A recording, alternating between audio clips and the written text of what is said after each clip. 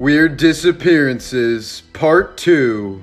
In the year 2000, 18-year-old Zeb Quinn went missing after finishing his shift at a Walmart in North Carolina. His car was discovered 2 weeks later in a restaurant parking lot under mysterious circumstances. Its headlights were still on, a big pair of lips were drawn on the back windshield with red lipstick, and a live Labrador puppy was found inside the car.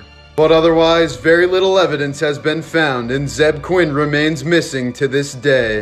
In 1979, a 13-year-old girl named Diane Dye told her friend that she was gonna run away for a few days. Since her parents were getting divorced, Diane thought this would bring them back together. So she did what she said but never came back, and she remains missing more than 40 years later.